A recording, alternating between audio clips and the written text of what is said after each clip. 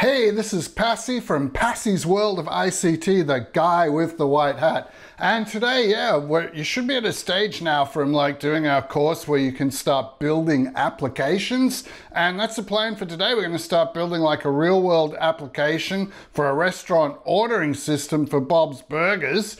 And we're also going to introduce using CSV files because we've been using XML files in our lesson, but this one will actually read a CSV file. So let's get started here. So we're building the first parts of the burger and ordering system. So this is part one, and there will be a part two as well. But in part one, we're going to do a lot of work here. We're going to build this form. And what's going to happen is you can have your name on there, your phone number, the date from a date time picker, and then over here you click and pick what you want, your burger and what toppings and extras you want on it, add that on, and you can have side orders of fries or onion rings, add each of those on one by one, add drinks one by one, and what will happen is you'll get this order form that's filled out here. Now, because there's not a lot of space, what we've done is we've used 2 character item codes. So GB is like a ground beef burger with tomato sauce, TS, CH is cheese, LE is lettuce, TO is your tomato. You can read them all down the side here on the click and pickers, and it's going to work out the total, how much all that order is. And if everything validates out okay, and we click add order, it's going to say the order has been added successfully with a success message. So that's kind of how it's going to work, and that's what we're going to build. So this will be a big job. And we suggest that you just pause the video when you've had enough and you need to stop and do some building or some thinking about things. And then you can always use the time code index in the video description to come back and resume from where you were on. So we're actually going to build this up as usual in stages and versions. So version 1, we're going to build that big form, and the user will be able to pick and click the items that they want to order. Okay, so we'll be setting up a checked list box is something new. That's what we're using for all those toppings that go on the burger. We haven't done one of those before, but we're going to also be using radio buttons, group boxes, and data grid view, which we have done before in previous lessons. So that should all be familiar territory to most people.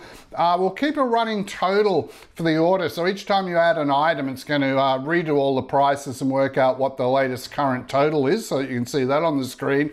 And for the prices, we're going to actually be reading in a CSV file, a comma separated values file of those prices, put it in a data table, and we read it in with good old IO Streamreader, which we have done before in VBNet, and that'll all be good. And then once it's in the loaded data table, we can search through for each of those 2 character item codes. We can find out what the price is for each one, and that way keep adding the prices on till we've got a total for that particular order. So we'll be using a loop, inside a loop, to scan through the entire data grid view, and we've done that in previous lessons, so that shouldn't be too new to people or too kind of overwhelming, because we have done that before. And of course we need to add user input validation in, and we're going to add a clear button so that once you've done an order and finished it and added it on, then you can have another customer and start a new order for them. But first you need to clear out the whole screen, so you'll be able to do that again. So clear and reset.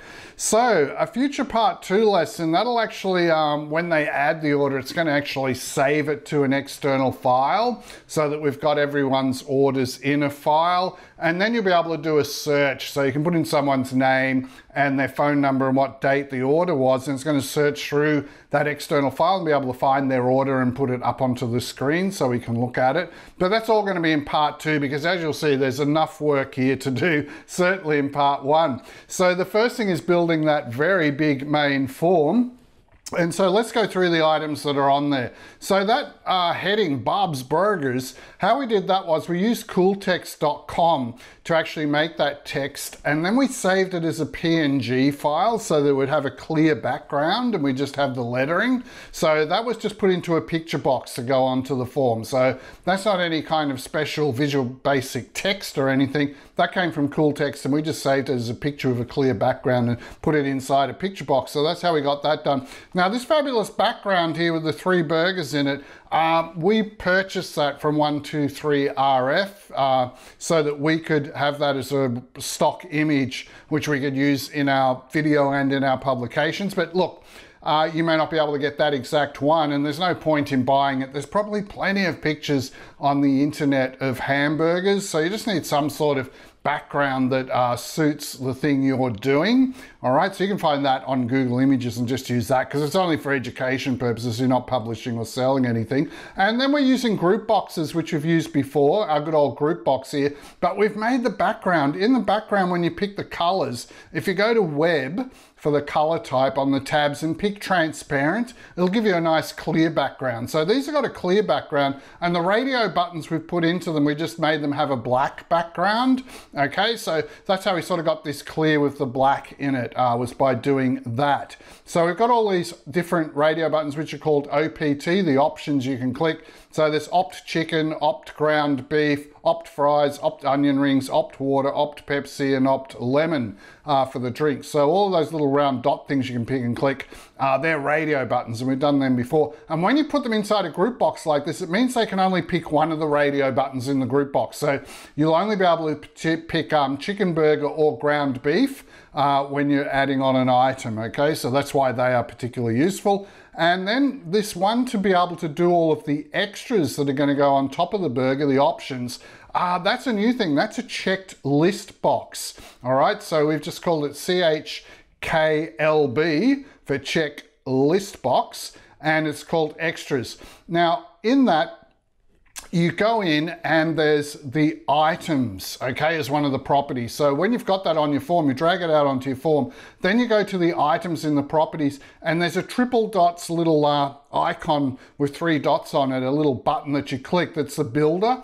And when you go into the builder, what it's going to do is it'll enable you to type in all of these things. So you can put tomato sauce, or if you're in America, tomato sauce, or maybe you want to use ketchup actually if you're in America, but anyway, TS. And you can type in onions-on, cheese-ch, put these all on separate lines, and they're going to become items which come up in the checked list box when you run it.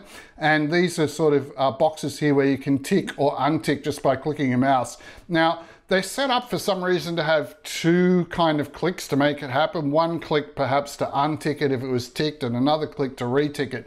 It's a lot better to go to the property check on click, which is for that checklist box, and just set it to true, and then it'll just be easy 1 click to get your ticks in there. All right, so that's something else you need to do in the properties of that. And the good old button BTN add burger. So once we've picked and clicked all those things you want, we do add burger, and then it's going to come over in here, which is going to be the data grid view, but we're not up to that yet. Now, when we set this up, we just use these two character codes here, like CH for chicken was obvious, but then CH for cheese was really obvious as well. And then when we were checking this after we'd done the screen print and half of the animation for the PowerPoint, we realized, uh-oh, we've got chicken CH and cheese is CH as well. So we need to change one of those two. So what you need to do is just call chicken CB for chicken burger. So don't have it like CH like we've got on the form here. Call it CB, okay, for chicken burger. Then every item code will have a unique value and won't have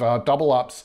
And the other thing is, at the moment, when we first designed the form too, it was laid out like this, but then we found there wasn't enough room for the data grid view. So you'll see in the next pictures of the form that what's happened is, or when you looked at that previous one where we were running the program, what happened was that these things here had actually been moved to be down across the bottom, and the data grid view stretched back to be able to take up some more room to fit everything in. But you'll kind of figure that out anyway. Once something's in a group box, you can move the whole group box around, and it's very easy to do. But let's continue with what's on this form, because there's so much. Okay, we need BTN add drink and BTN add side. So that's for adding a side order or a drink onto our total order there. This guy here is just showing up as a red rectangle at the moment, but that's actually our data grid view. So we dragged a data grid view out onto the form, and it's called DG View Order is its name. And we set the back color to web red. So we just use the web tab and set red on that. Now you also set the column size in the properties. There's a property auto size columns mode. Make sure that's set to all cells. Because otherwise it's going to make the cells columns way wider than we need them to be, and it won't all fit on the form. So you need to make that adjustment, and then use your rows default cell style and click on the triple dots builder, which we did do in a previous lesson. And in there, you get this builder, and you need to set your back color to red, your fore color to white, and the selected row color to orange, okay? So make sure you set all that up in rows default cell style. So there's a little triple dots button you click on, that's the builder. It'll take you into a panel that opens up where you can set all of those things. And then this text box here that's going to display how much the total of the order is in dollars, that's text box called TXT total. And down the bottom we got the BTN clear order to clear the order. Now up the top, and we might just have to move Bassi across because he's going to be in the way of all of this, so we'll just move him across while we're doing the video later on. And we've got TXT order name up here. This second one here is TXT order form. This guy here is a date time picker. So you need to find date time picker in the objects and drag that out. And that's going to show the date. And I don't think we've mentioned it here, but you have to go to its properties and make sure the property's set to short, so it only shows the date and not the time as well. Okay, that was shown in a previous lesson, but on that date time picker, yeah, you need to go to the properties and make sure that the display, one of the properties is set to short, so it's short date format, all right? Or just Google it or look for it in Stack Overflow and you'll figure that one out yourselves, because you're big boy and big girl programmers now, because you've done a lot of lessons with us, and now we're building a whole application. So like, this is really exciting. We've got our BTN add order here, and we've got another button here, BTN order search. That's actually going to be for part 2. We're not going to be able to fit that into part 1, but put them on the form now. And yeah, that's the whole form design. So that might take you a while to get that all set up. And then once you have, we can move on to the next thing. And the next thing is double click anywhere on that form, and we need to set up a data table to start off with. So public class form 1, we're just dimensioning a data table as a new data table. So we've done data tables before in previous lessons, but if you haven't, this is what you need to do. And then when you double click anywhere on the form, it'll take you into the form 1 load subroutine. Now, we've defined the data table up there outside of the subroutine. In the subroutine, we need to add in all of the rows that are going to go in there, all right? So in the data table, we need rows for every item on that form, which you could pick and click. So there was the CB chicken burger, the ground beef burger. There's all those toppings which can go on the burger: mustard, mayonnaise, egg, chili sauce. Then there's the side orders, the fries or the onion rings. Then there's the 3 different drinks you can get: a water, a Pepsi, or a lemon, okay? So all of those need to go on here, and we're just giving them 2 character item codes, and they're all system string, okay? So we're going to set up all the columns for our data table as well. And then once the data table's set up, to display it on the form in that data grid view, it's so simple. It's just one little line. You just say that for the data grid view, DG view order is what we've called it for its name and its property, dot data source. So we want the data source for that to be this order data table, okay? And that's going to set that up. Now, because we don't have a lot of space in that form, we're using these little abbreviations, and you'll see that coming up when the program runs. You'll see all those little codes across the top for the column names. Otherwise, you can't possibly fit it across. So you don't have room to put beef or chicken or chili sauce or any of that. We need to use these codes. And look, they're pretty simple, and it shouldn't be a big deal having to use them. And we haven't set any column widths here in the coding, because remember, we did that back when we set up the data grid view. Make sure you've got that autumn size columns mode in the properties. Make sure that's set to all cells, okay? And what are we doing next? We've got to double click the add burger button now. So we're going to work on processing, adding a burger onto the order depending on what they've selected in that left-hand side burger area of the form. So what we need to do is we need to go through and we have to check what they've clicked. So remember, there's all these data items here for burgers. There's 11 of those because they can pick chicken, burger or ground beef burger. Then there's all the different toppings they can click, that they may have this or leave it unclicked and not have it. And here's the side orders: the fries and the onion rings and the drinks. All these ones here we've circled in blue. That isn't going to be part of a burger order when we're adding a line item for a burger. We have to add them as separate items on the order. So we want all of these to be set to nothing in the data grid view. And how we're doing nothing is we're using the symbol of 2 dashes, so just dash dash. So what we're doing here with all of this checking is we're saying, okay, if on that radio button, if they've clicked the chicken one, that they want a chicken burger, then we make the order row have CB on it, okay, and we set it to CB. Otherwise, we're going to have the new order row just have dash dash, 2 hyphens here or 2 dashes, so that means there's nothing for chicken burger. Then we have to check, have they ticked or clicked in the GB, the beef burger option. If they have, we need to put GB in. If they have not, we need to put dash dash. And then we need to go through all of these different things here. So CB, CB, GB, GB here, and TS, that's the name of the column. So it knows to set up, oh, okay, for that column on this row, we're just having it set to GB. Now, if they have clicked TS for tomato sauce, in the TS column, we need to have it say TS in that column. But if they haven't ticked that, then we will just want it to say dash dash. And there's a lot of these to do, and we need to do all 11 here. Either have them, if they've ticked it, put the item code in, but if they have not ticked it, put 2 dashes in. All right, so let's continue with this. Now, we haven't added them all in because to show here in the presentation, because there's 11 of them, right? Sorry, there's all of these ones here still to do. So we just did chicken burger, the ground beef burger, and the tomato sauce, the ketchup, but we did not do these ones. These ones are done and they all look the same, and you can just copy and paste them basically. So we just did these last 2 here, the egg and the chili sauce. Okay, so you can see those.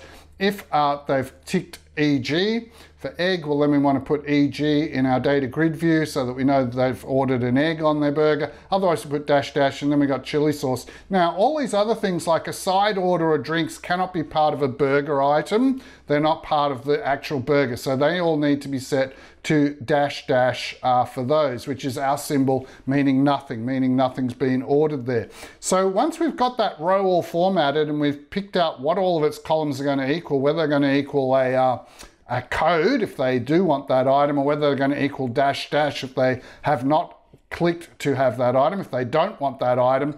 What we're going to do then is, once we made the whole row, all we have to do is just add that new order row into our data table that's inside the program memory, and then we just do another refresh that our data grid view for the order that is on the form that you can see, that's just going to get refreshed now and get the latest copy of the order data table. Okay, so it should have all those item rows in it for the things that we've ordered.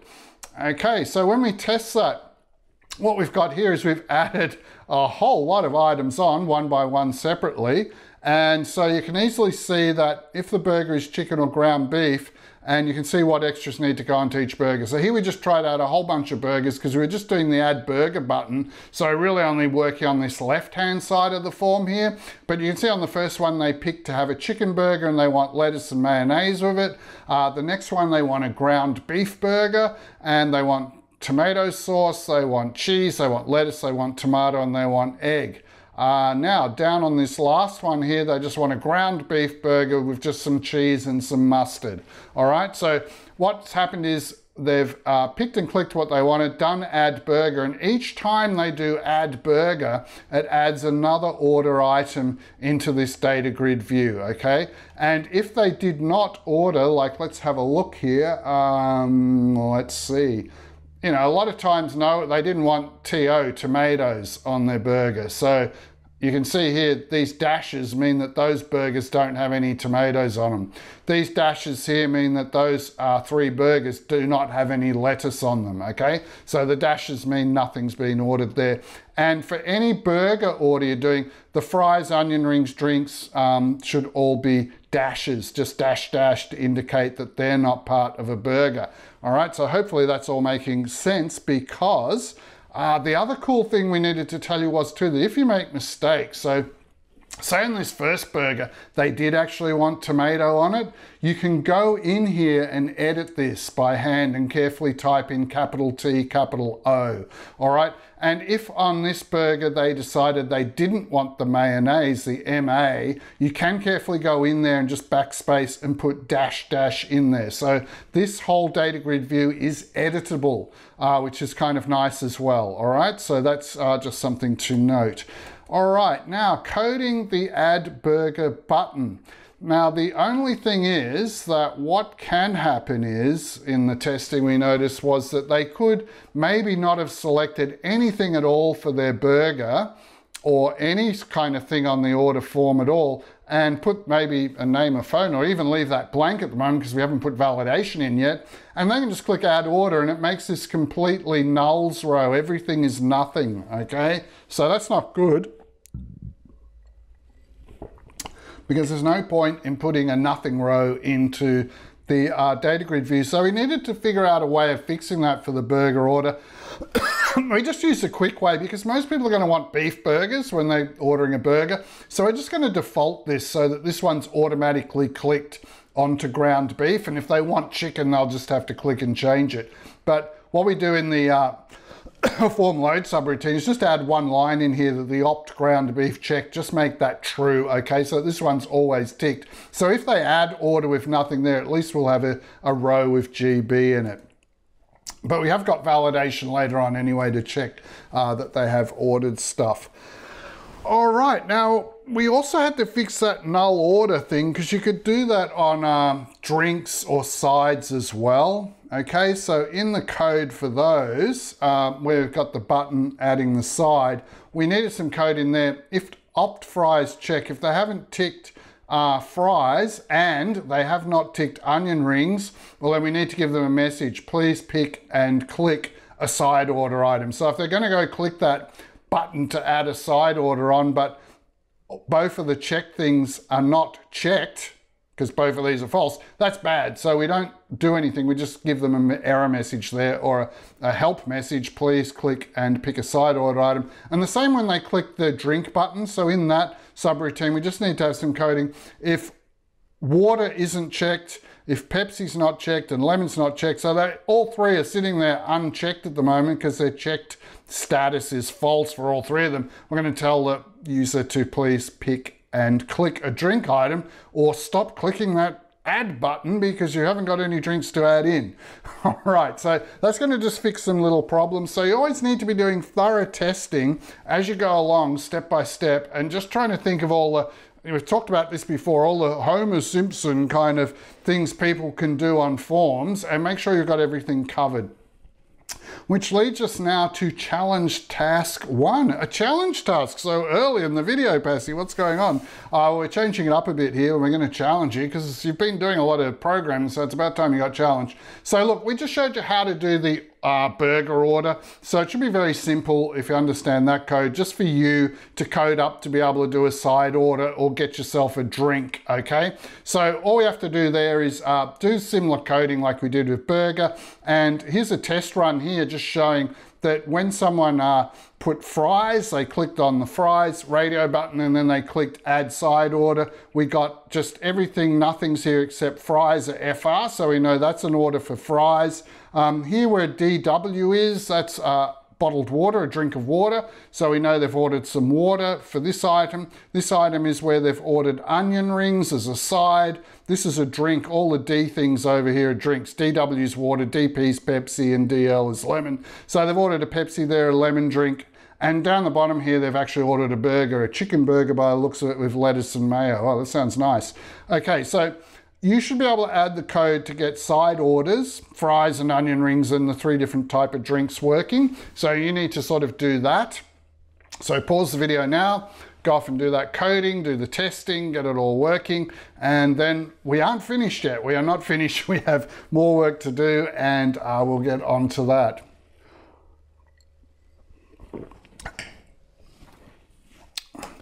Okay, I've been going 23 minutes, so it's going to be another long one, perhaps be, you know, playing this video at 1.5x speed because I can tend to talk slowly sometimes and go on a little bit too much. So make sure you are doing that and let's get on with it. So we need to keep a running total of the cost of the order. So as they add items, those items cost money and we need to be adding up how much money do they need to pay us for this whole order for all these things that they're getting, all the things they're picking and clicking. So we need to define another data table for our program. So up the top where we've got form 1 and we did that order data table, we're going to do another one called prices data table and we're going to define a public variable. because we have to actually go searching this table to find the prices of things. So if someone wants lettuce, they need to go and find where LE is in that table, the code for lettuce, and find out what the price of lettuce is, and then that can be added onto the total. So we're just going to set up a decimal value here. DEC found prices decimal equals 0.00. You'll see where that fits in later on. And the design approach is going to be to load up that prices data table with item codes and their prices, and load that up when the form loads. And then we're going to loop through the order data grid view, looking for where item codes are. So if we see a CB for chicken burger, we know, hey, we've got an item code. So we're going to go look up the prices data table and find out what the price is for a chicken burger from that data table for prices, and we're going to add that onto the total. And then when we see they want mayo, we're going to look up the price of mayo in the prices data table, find out what that price is, and add that onto the total as well. So the total will keep getting bigger and bigger as they're clicking add burger or add drink or add side order, okay? So that's what's going to be happening here. So it's actually going to take a bit of code to do this. It's not quite as simple as you might think it is. But anyway, we can get it done, and let's get into it. So what we need to do is in that form load subroutine where we had some things, we need to go in now and remember how we had to add all those item codes in when we were setting up that order data table. Well, we do the same sort of thing here, but there aren't nearly as many columns, thank goodness. It's only a 2-column table. So this one, the width and the end width to set up the columns, we just need the item code and the item price, okay? They're the 2 columns. Now, item code is going to be system string, but price, we want to be able to add that up. So that's going to be a double, system.double there, so it can handle decimals like 50 cents, 0.50 and things like that, okay? So just make sure that is system double there. So we've got our prices data table column set up, so that's all good. Now we're going to add the required data for the order items. So remember, out of all those different things I can pick and click, there's 16 of them on that form altogether. So rather than try and put it all into this form load subroutine, we're just going to call this whole separate subroutine to do that called load prices data table. So when the form loads, it's going to be doing all its form load stuff, and then it's going to go to this subroutine load prices data table, and that'll do all the grinding and the work to get that table loaded up, okay, just in another subroutine. So let's go and look at what that other subroutine is going to have. So this load prices data table subroutine is going to look like this. Or it could look like this. One way you could do it is you could just do hard coding. So for each item code, each of those 16 items, we need to first just dimension, hey, we're going to put a new row into that prices data table here. And this one's going to be, we want to set the item code column to have a value of CB, and we want to set the price of CB to be $5, 5.00, but VB will only let you put in 5.0, I think, or something like that. And then we want to, now that we've set up CB and 5.0 in those 2 columns, we now want to actually sort of officially add that row we've formatted into the prices data table, which is what we're doing here. And then, okay, that's our first row done for chicken burger. Now the next row we need is for GB, ground beef. So we're going to need another price row number 2 here, and that's going to be a new row. And that one's going to have item code GB, and the price of that is $6. And then once we've put GB and 6.0 into the columns, then we need to officially bang, add that in and update the data table. Now we could do sort of 1, 2, and 14 more of these to do 16 of them hard coding like this, right? But we're not actually going to do it like that. However, and there's always a however, if you've been watching our videos, you know there's always a however. Now the however is we're going to use an external CSV file, a comma separated values file, and read that. That's going to have all the item codes in there and what their prices are. And we're just going to read that in and put it straight into the data table, okay? Which will be a better way of doing it, because then if you want to change prices, you don't have to go messing around in program code. You can just load up this little CSV file. You can even do it in Microsoft Excel if you want to, or in Windows Notepad, and you can just change the price there, just edit it quickly. Or even better than that, have a screen that comes up as part of the application where they can change the prices and you save it back to the CSV file. But that's getting way ahead of ourselves. Let's just get back on focus of what we're doing. So this is this prices CSV file we made. It's called itemprices.csv. So we just got Windows Notepad, put in all of our product codes down here, all 16 of them, and then commas, all right, a comma, so you've got to have comma separated values, and then here are the prices of each of those items, so $5, $6. Each of those extras on a burger are just $1 each.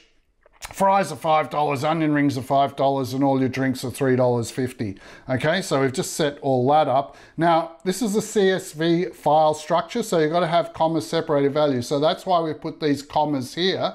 That indicates that this is a value, comma, but this guy here is a separate value. It's not part of this. So this isn't CB 5.00. This is CB for one value, and then there's another value that goes with it called 5.00. And then when you skip to a new line, it knows that's a new record, okay? Just like it does in a normal text file. So that's all good and set up. And then we add the following code. So we're going to be using our system IO, because we're going to use IO Streamreader. So we need to have an imports above public class there, import system.io. And then we're getting into dimensioning our prices CSV file, and that's just going to be item prices.csv. So that file we made and saved, just need to copy that into the bin debug folder of our project. Now, when you save it in Notepad too, you need to put it as not type text, but there's an option you can tick. It needs to be all files, and then you put the .csv on the end, and it'll save as a .csv rather than a .txt, so just be aware of that. Then we set up our old Streamreader stuff. So you've probably done our previous lesson. I think it was Horrible Horoscopes.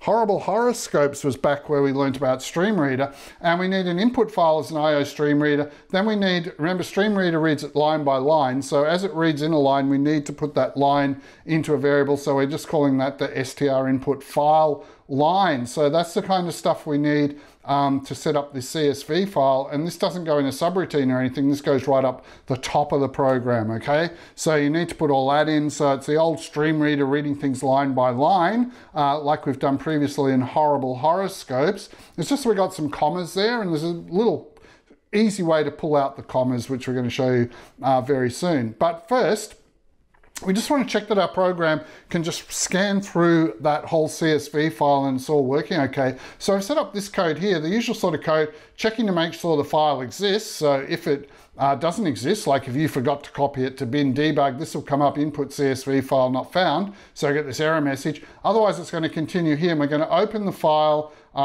here. So opening up a new Streamreader, and that's the file we're using. And what we're going to do here is we're just going to loop through that file and keep reading it. Remember, with Streamreader, the end of the file has a peak of -1, and go back to our lesson if you need to know more about that. But we're just going to keep going through that file, reading it one line at a time until we hit the end of file at -1.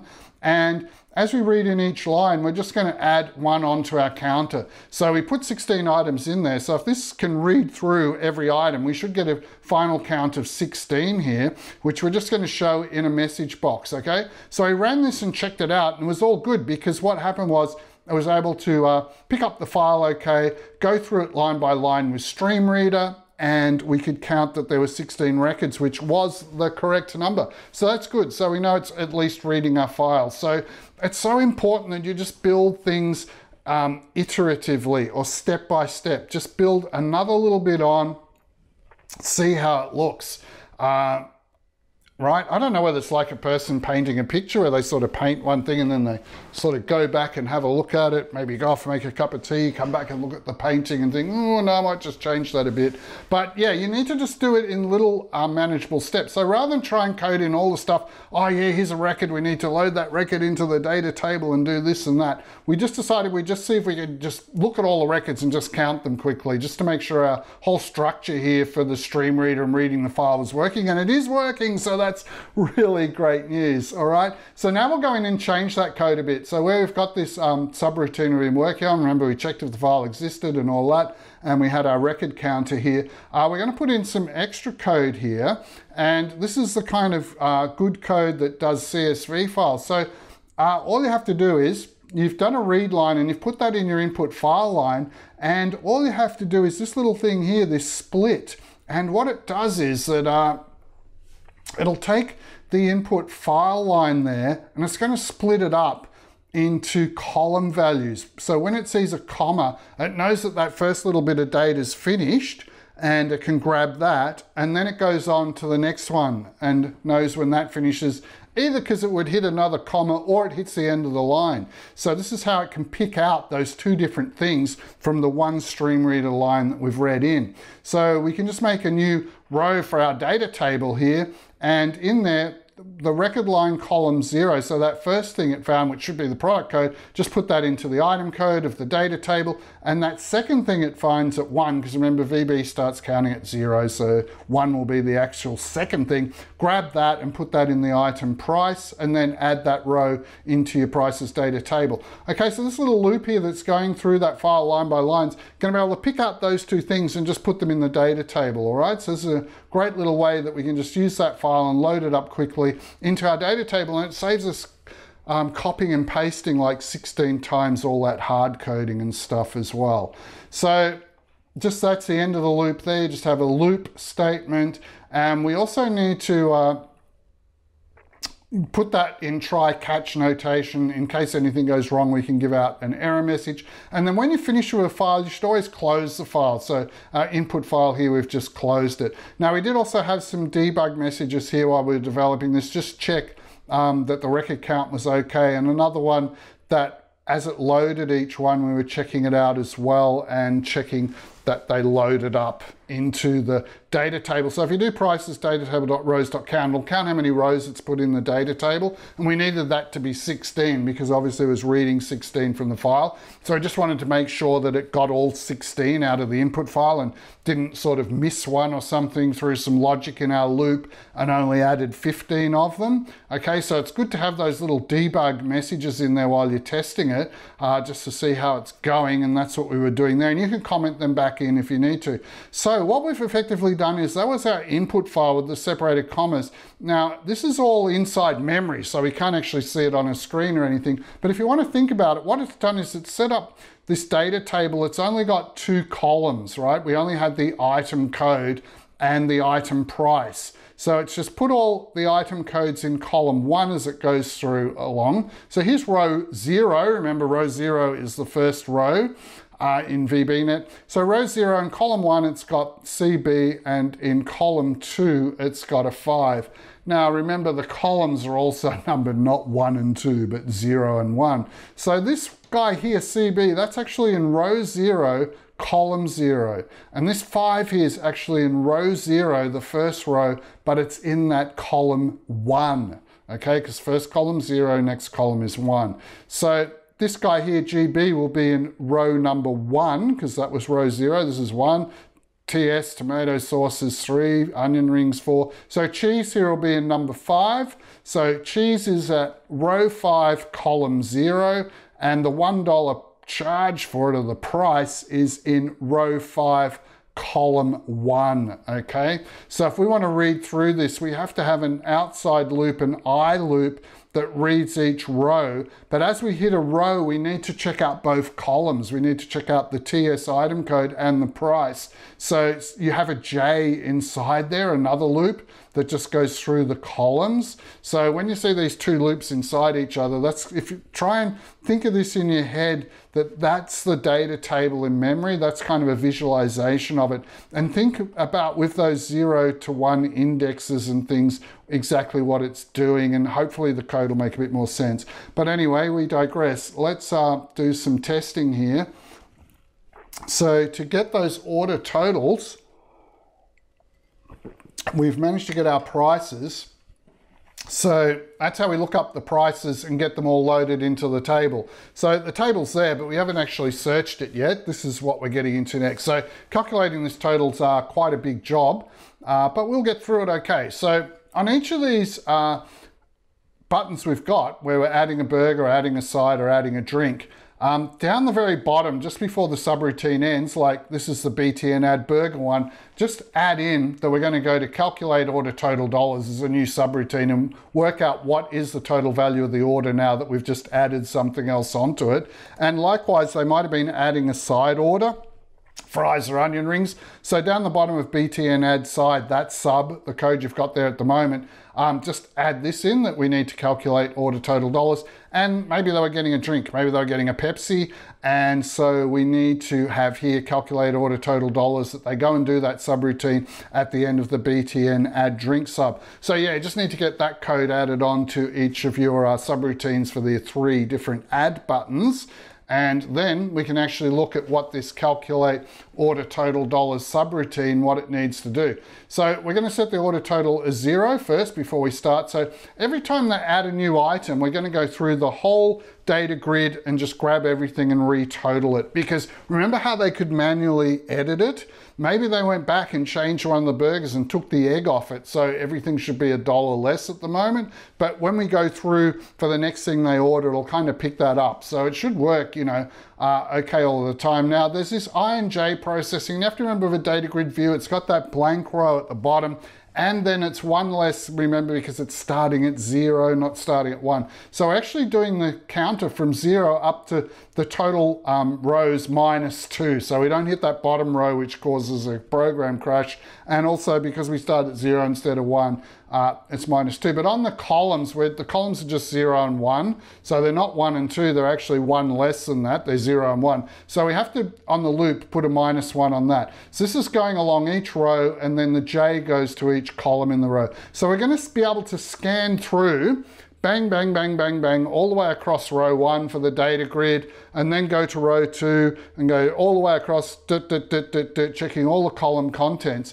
And we only want the ones where it's not equal to dash dash, because remember dash dash means it's nothing. So as we're going along, bang, bang, checking each one of those little boxes, as long as the box isn't equal to dash dash, which is nothing, then it must be, you know, like CB or TS or LE. Then we need to do something and find out what the price is. So when it's not equal to nothing, let's go ahead and do that. So we're going to set the found price to 0, and then we're going to set the string current item code that we're on, the little box that we're in, is given by the I and J values of where our loop is up to. So we're getting all that set up. And see, that was what we were doing just here. We've just repeated it here to show you where we're up to.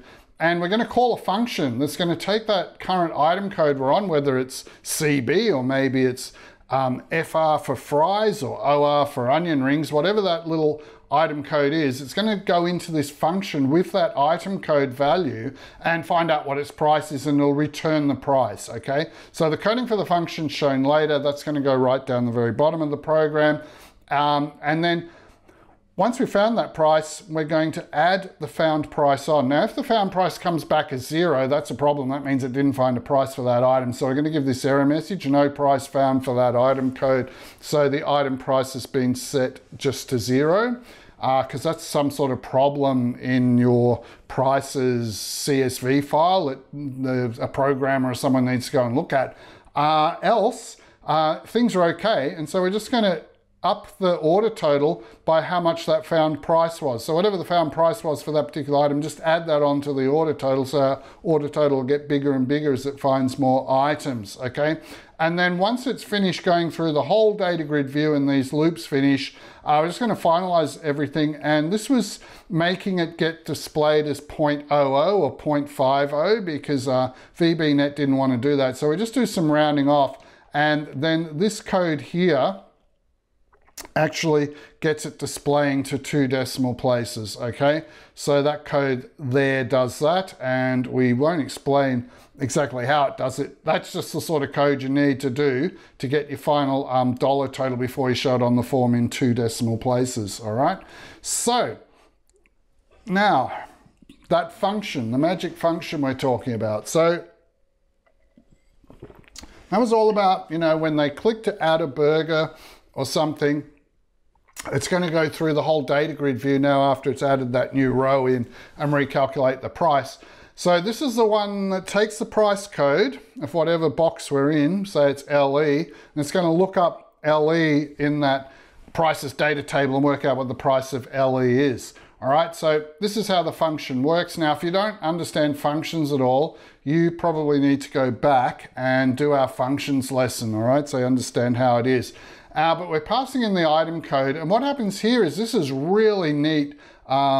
this code here that we're just using a select statement. So in that whole prices data table, you might be thinking, oh wow, now we've got to write a loop to go through that whole prices data table looking for a match to find LE. So let's start at 0. Does 0 equal LE? No. Let's go to the next one, go to the next one, go to the next one. We can just write some code, a select on that table, and VB does all that little checking through, reading the whole thing to find out where the heck LE is to get its price. It does it all for us with just this one line of code that does a select. The only tricky bit is, and this is where we had to go to Stack Overflow because we're having trouble, like it's okay to put item code equals LE for lettuce if you knew it's LE, but when we wanted any kind of item code coming in, any of our 16 as variables, it got trickier, and you have to use this tricky combination of single and double quotes and get that exactly right, and then it will take in whatever you've passed in as the item code and select that out of the prices data table and find that for you, okay? So that is really good. Now, this code here can select multiple items, all right?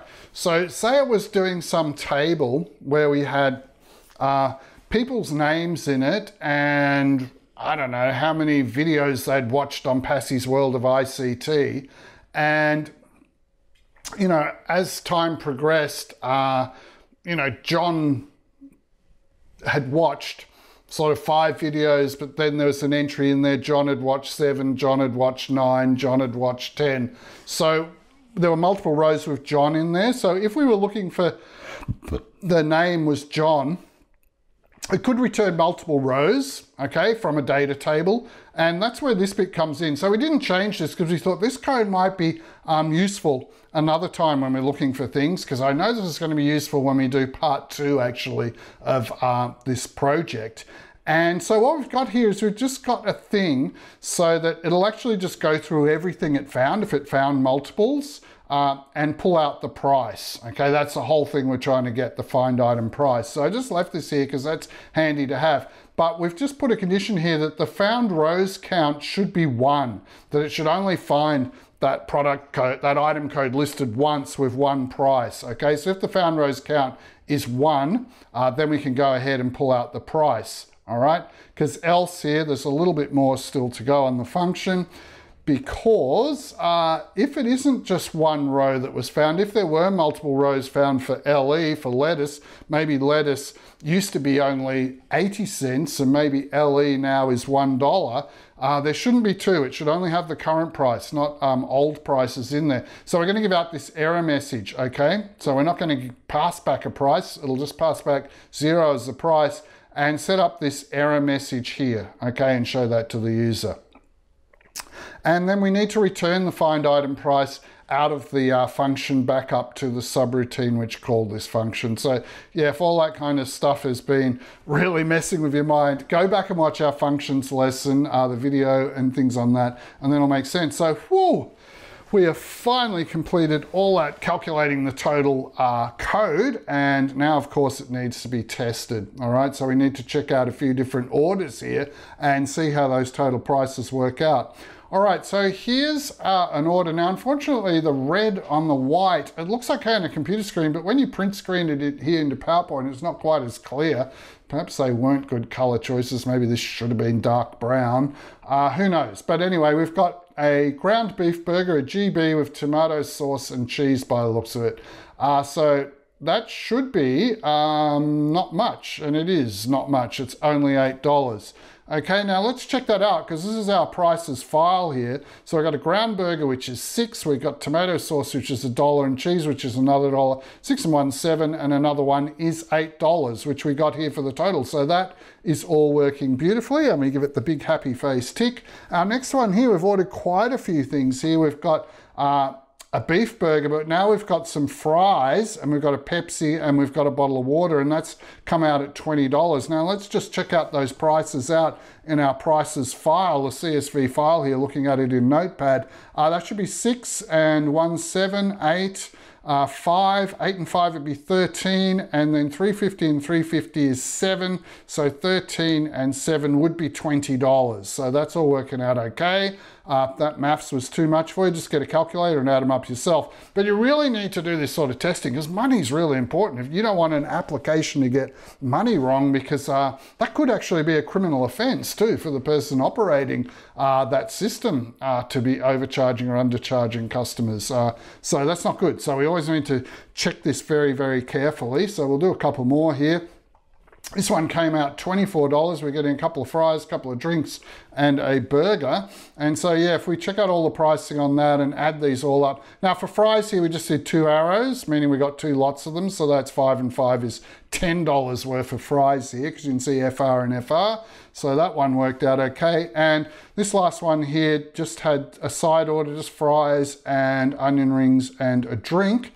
Someone trying to do it a bit cheaper at $13.50, and that'll give us 5 and 5 is 10, and 350 would be $13.50. So yeah, that's all working. And we tried out a couple others as well, which we're not showing here, but look, that is all good. That's definitely working okay, calculating the order total dollars. So yeah, it doesn't look much when you look at the test results here, because there's just one box where, hey, it gets the correct money for the order. How about that? But as you can see, that was kind of quite a bit of coding and a bit of work to do that. And that's taken us out to 50 minutes for the video.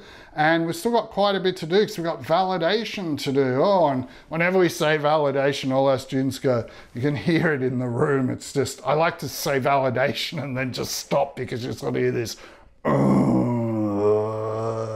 this sort of, you know, oh, we're about to be taken off and beaten, you know, with a stick or something in the prisons. Yeah, it's just, they're not looking forward to it all. But look, validation, we've done so much of it now, guys. It isn't that hard. And you can copy and paste stuff from old programs, because that's all we did here when we were doing this. So when that add order button is clicked to add the order, we just got to make sure there's a name and a phone for the order. The date time picker takes care of the date all right and defaults to today's date. So that's good. And we've got to make sure there's at least one item in that data grid view that they've actually ordered something, because there's no point in adding an order for someone's name and phone number when there's nothing that they ordered. Okay, so we need to be checking that this isn't blank, phone number's not left blank, and phone number is the correct format for an Australian phone number, so we need to do quite a little bit of checking there. But we've done it all before in different programs, so if you go back to our password program, you can see where we did all this validation, and I think there was even a whole lesson on validation. There's validation in ASCII Regex. Go back to that lesson, because we're going to be using Regex again in this. And we got that whole data grid view, so we need to make sure they've at least picked and clicked and ordered at least one thing in this. So as long as those 3 things have things in them, and the phone is the correct type of phone number, then the add order is all good to go. And that's going to just give them a message at the moment that, yep, the order's successfully process. But in part 2, we'll actually process it, and we'll take everything that's on this screen here and write it out as records in an output file. But we're not doing that in this lesson, because it would like blow this out into some sort of 2-hour lesson or something like that. So look, validation of user inputs, this is all familiar territory, so we'll try to go through it pretty quick. We need to have imports here, because we're going to be using regex, so regular expressions. So make sure you add that imports at the top. We need to have here the old Boolean, all inputs are valid. So we check every single thing and just give it one big indicator here to pass back to the upper subroutine that, yep, everything is good to go. And we're also going to have something here that to check whether an order's been added yet. We're going to need that when we do the clear button, which is coming up after validation, and that's the last thing we have to do. But let's get through validation. So that's why we're having this Boolean order added here at the moment, in case you're wondering what that was about. And look, when they click btn add order, okay, we're just going to set initially that all the inputs valid is false, that they may have done something wrong on the form, left the phone number off or something like that. And the order hasn't been added yet, because they've just clicked the add button to do it. And we're going to have this whole separate routine that validates the user inputs. And when that routine's finished, hopefully it's going to pass back that all inputs valid equals true. And if that happens, then we can set that the order's added, and we can give a message box, order added successfully, okay? Now, if that does all the stuff and there's something wrong, down in here it'll put out error messages, and it's not going to tell them the order is submitted yet or set it to true, okay? So it's not going to do anything. So let's get into that subroutine here, which is going to do all of the checking of the phone, the name, and the data grid view. So look, this is all familiar stuff from our old validation lessons. And I even just copied and pasted this out of an old lesson and just changed it to say txt order name in txt phone. So that's pretty standard checking that something isn't left blank and giving an error message. And we just exit the subroutine.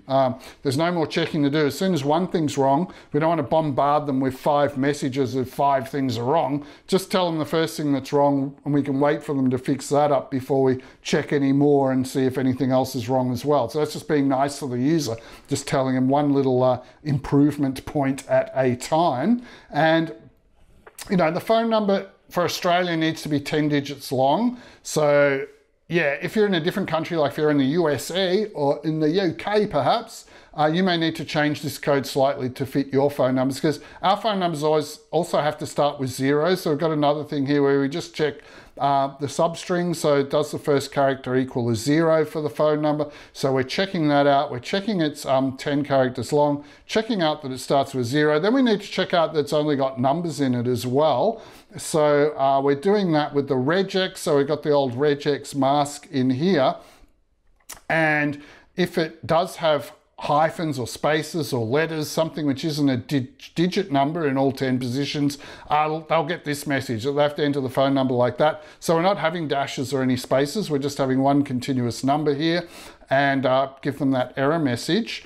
And notice we've got that autophone focus to put the thing back into the phone message box, the cursor, so it's blinking saying, here's where you need to fix it, here's where you need to fix it. Right, and that'll just go down and do all that stuff.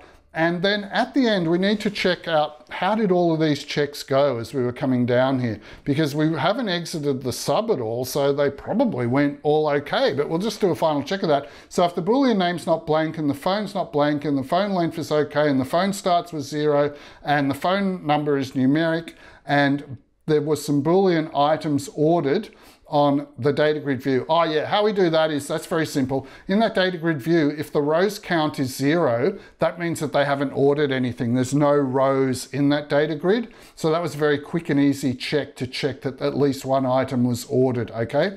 And yeah, if all of those have come up good, then we can put Boolean all inputs valid is true. Otherwise, Boolean all inputs valid is true. Now I need to make that a false. That's actually wrong.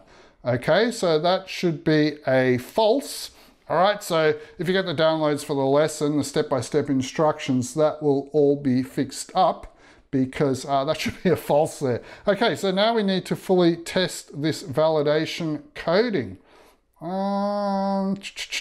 Yeah, now probably never got to here in the testing. I'm just thinking, why didn't testing find this mistake in the coding? Yeah, because look, if anything was wrong, we've got these exit subs. So it would have exited out of the subroutine and never even got to here. So maybe this, probably, you know, this code isn't even needed at all, but we will fix that up to say equals false, even though it seems like the logic never actually even can possibly hit this row here, if you think about it. And we need to be continually thinking about things. So while we're testing it, the name, not thinking about things here and forgot to put the name in. Oops, we get an error message. Please enter a name for the order. So it's not even going to worry that the phone's blank. We're just going to hit them up with the first thing that's wrong here, and that's that the name hasn't been entered, all right? So they enter a name, that's okay. They've got Johnny in there. But they've left this blank and they've clicked the add order button. So what'll happen there is we get the please enter a phone number. They enter a phone number, but it's a little 1-3 number that's way too short. It needs to be 10 digits long for an Australian, the sort of Australian phone number we're after. So we tell them phone number must be 10 digits long. All right, so what happens next is they put in a 10-digit phone number here, but it doesn't start with 0, right? In Australia, our numbers need to start with 0, so that's no good. We tell them the first digit of the phone number must be 0. So what they do now is they put a 0 in, but they also decide they're going to put a hyphen in to separate these and make it a bit more readable, which is nice, but we want our phone as just a string of continual numbers without hyphens or spaces, okay? So we just tell them that. Enter the phone number like O and then all these numbers. Don't have spaces or dashes, make sure it's all numbers.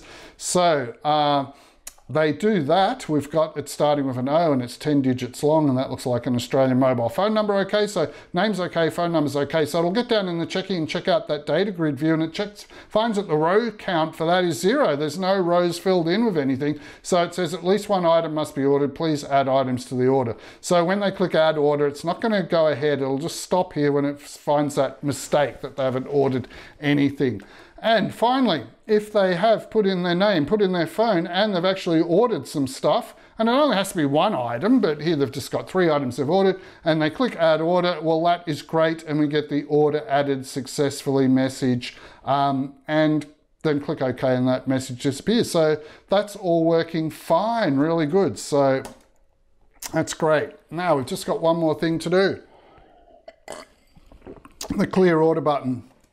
All right, so the final thing we need is this clear order button. It's going to clear out the name, phone number, everything that's in the data grid view. After they've added it, the idea is they clear it so they can have another customer come in and they can do their order. So if we double click the clear order button, we're going to need an "Are you sure?" message, because they might want to clear it because they were putting in this order and then they realized, oh, this order is so messed up, I can't even go back in the data grid view and edit things. The whole thing's messed up. Why don't I just clear it all and let's start again? Or maybe some customer's really indecisive and they ordered 3 chicken burgers and then they went, oh no, the boys probably like beef. So yeah, I might get the 2 boys beef burgers instead. And the whole thing's all messed up, and they just say, okay, let's just start again. They can click clear.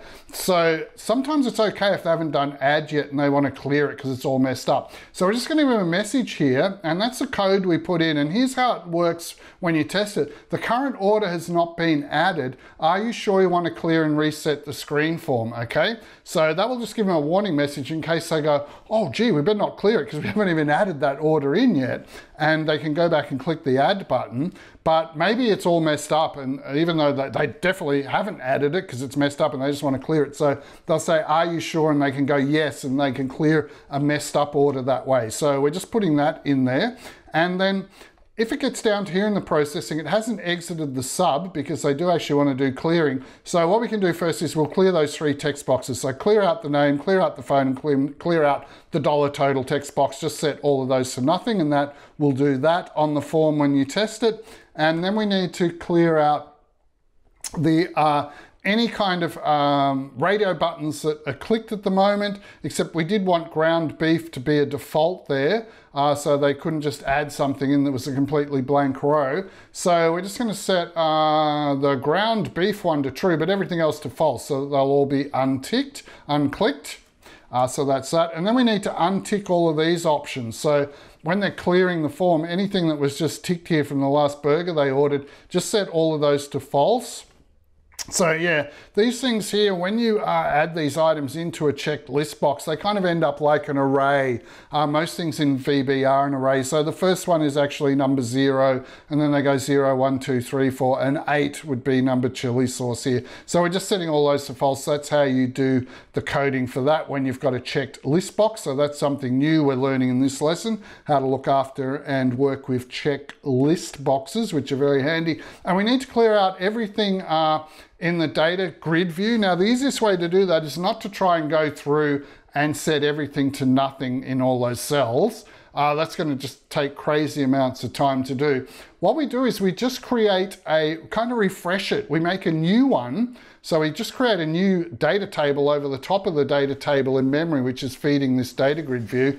And we just redefine all the columns again for this brand new one we're making. And it's got the same name as the old one, so it'll overwrite the old one. And then we just have the one liner here that the data grid view on our form, make the data source this brand new empty one we've just made, and that will then cause you to get this. It'll clear it out and just make a brand new blank data grid view ready to go, okay? So that's how we kind of clear out all these values here. We actually just make a new the data table behind here is feeding this grid, so we just kind of make a brand new copy of that, bang, it goes over the top of the old copy with all the columns defined, and then that will make this down here, which is a cleared out data grid view. So that's all good, that completes that. Now we did notice one other thing, that when we were testing After you added a burger, I kind of left all the things ticked for a previous burger, which was kind of a bit user unfriendly because maybe you just added a burger where someone wanted everything. They wanted cheese, tomato, lettuce, egg, I want chili sauce, I want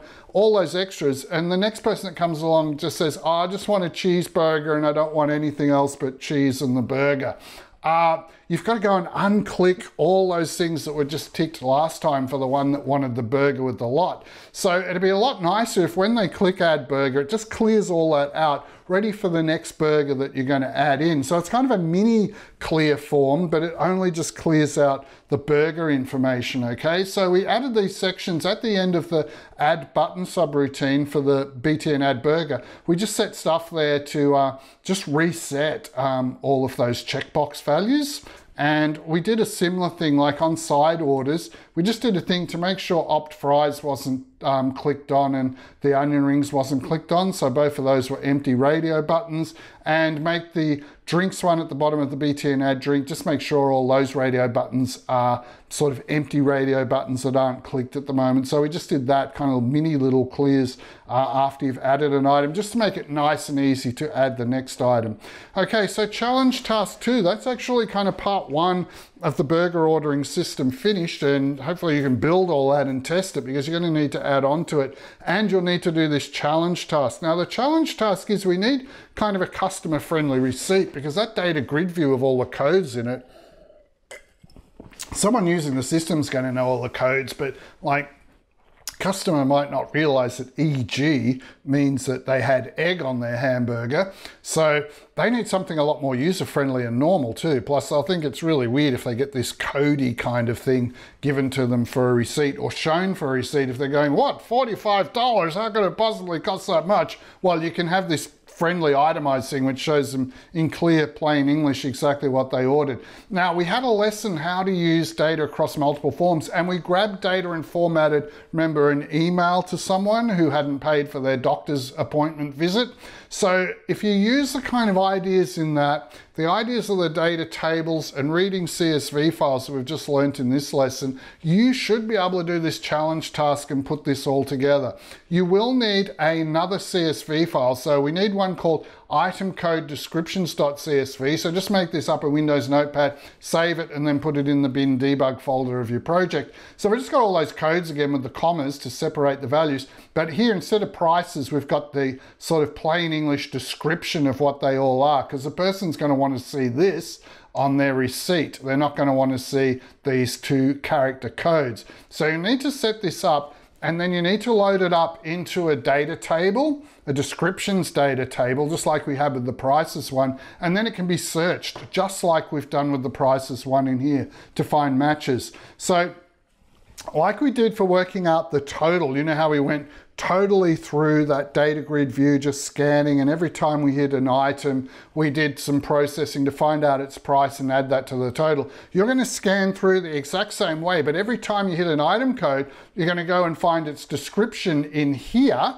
right, in this thing which you've loaded up into a data table, and then you're going to also look up its price and combine those 2 things together and make a string line. So what we suggest to get this kind of invoice receipt happening here, what we need is we need to have a rich text box on our pop-up form. And remember, we passed a really big long string into there that we'd assembled by gathering all these different bits together and putting VB carriage return line feeds in between them to make the blank lines and new lines and stuff. So what you'll need to do is you kind of need to have this a new line that you're building that says like maybe beef burger and $6. And when you've built that line, you just need to add that onto the text in this other pop-up form. So you should be able to cross-reference across the forms using that previous lesson and say this is going to be in form 2. You could just say, okay, form 2 dot RTB rich text box, whatever it is, dot text now equals what it used to be plus this new line that you're adding in. Okay, so you could progressively kind of format the text box, and then when you're finished, you could get across and open up that form and display it all in there. Okay, so we're just showing you here what the mock-up of the receipt looks like. It'll be up to you to do some coding and testing. There shouldn't be any really new knowledge of things that we have not covered so far in this lesson and that previous one on data across multiple forms.